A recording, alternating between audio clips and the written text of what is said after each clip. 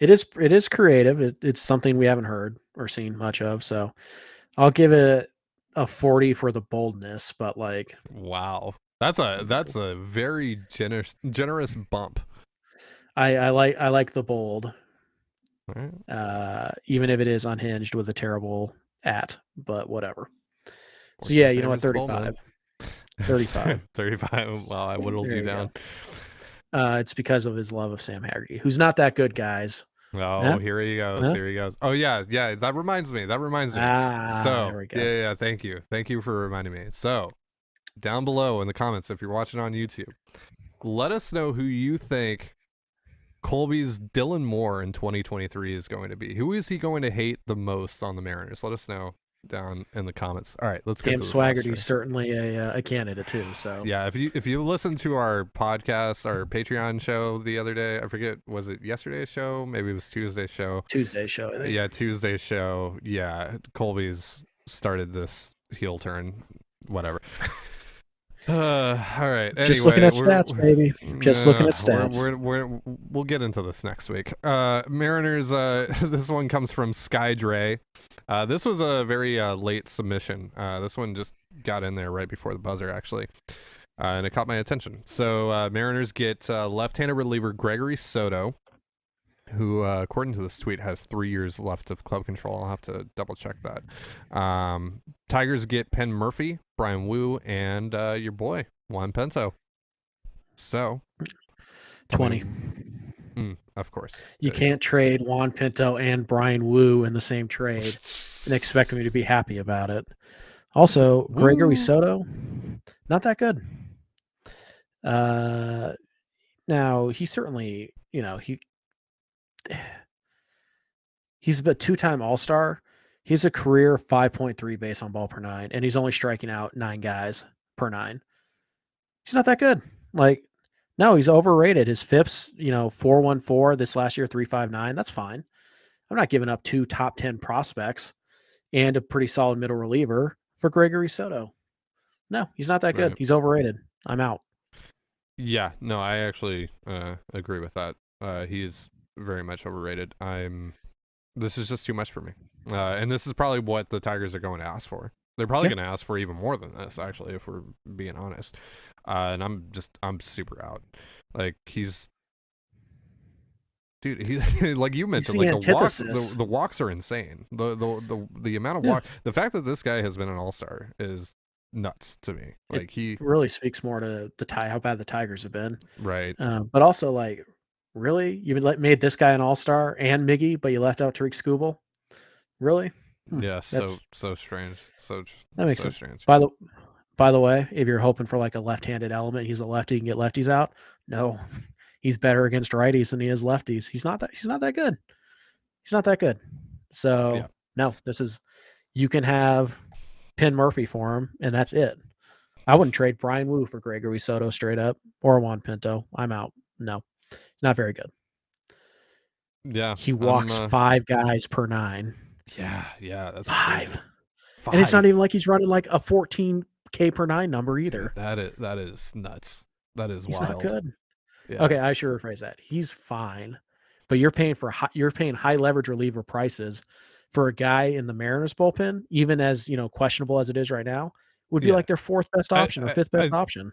I think a very fair statement here would be to say that he has really good to even great stuff, but he just can't find the strike zone. He's one of those guys, right? And he really can't find the strike zone. Sure. It's so severe that it's like he's almost like he's not unusable, but God, you don't feel comfortable whenever he's out there when he's running walk rates like that. Like, he definitely should not be he's a high leverage arm in Detroit. He should not be a high leverage arm in a good bullpen with the way that he's walking guys. You ready for this one, Ty? Sure. Diego Castillo is better. Period. End of story. He's better. DBB. Strikes out the same number of guys, walks 2 fewer per 9, lower whip, higher WAR. Diego Castillo's better. Would you give up 3 top 10 prospects for Diego Castillo?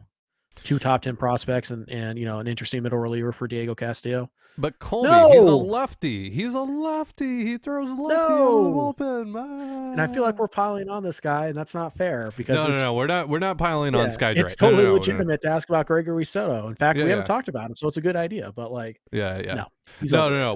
We're more appalled just by the overall hype around Gregory Soto rather than you recommending the trade, to make it very clear to you, Sky Drake. Yeah. So. But yeah, I wouldn't trade all of this for Soto. He's like you said, he's just not that good. Be honest, Ty. Would you trade Penn Murphy straight up for Gregory Soto? See, the fact that you have to, I probably would. But I would. I think the smart answer here is yes. But right, you just run an upside at that point. Yeah. But the fact that you stopped and thought about it says everything we need to know. But Penn Murphy was better than Gregory Soto this year. So and Penn Murphy's a dime a dozen. Penn Murphy, they could DFA him tomorrow, and you and I would be like, "Oh, that's kind of weird." Oh well. That would be our reaction. He's just a middle reliever. Okay. Yeah. So Gregory Soto is way too overhyped. The fact that man has 2 All-Star nods shows you how ridiculous All-Star. Wait, he has 2? Yeah. I thought he only had the 1. Years. What? Back-to-back years, he's been an All-Star. That's insane. I think he was Detroit's only rep in 2021, and then this last year they picked him over Tariq Skubal. Wow, what are we doing? I'm speechless. So yeah, Gregory Soto is overrated. That's wild. Yeah, he's massively overrated. Those numbers are terrible. So I guess if the Mariners acquire Gregory Soto, the question you asked a couple minutes ago is moot because the answer is going to be Gregory Soto. He's not very good. He's just not very good. 35 because you created a great discussion here. Sure. Right, and I think based on reputation, like your trade package is fine, but when you look at the numbers, you know what, 40 because I really enjoyed this discussion. But when you look at the numbers, like no, God no, he's not worth that. But like just the hype that's around Soto, I hear people all the time. Soto's a high leverage reliever. No, he's not. Hey, I'll say this at least: the Mariners fan base would probably actually be excited about it. They'd be like, "Oh, Gregory Soto, hell yeah!" If Gregory Soto is a high leverage reliever, Matt Festa is Edwin freaking Diaz. Like, yeah, careful, pal. Just stop. Gregory Soto's a bum. There, I said it. Now, Q Monday, they trade for Gregory Soto, and we hop on the mics. Gregory Soto is one of the greatest. Yeah, this is one of the greatest two-time relievers I've ever seen. Like, what more do you want? So yeah, but no, he's not very good. So I'll say 40. I'll say 40. Because this was a fun discussion. It did allow us to talk about a player we haven't talked about. Sure. And kind of reveal to the world our feelings deep on Gregory dark Soto. Thoughts on Gregory Soto. They're not good.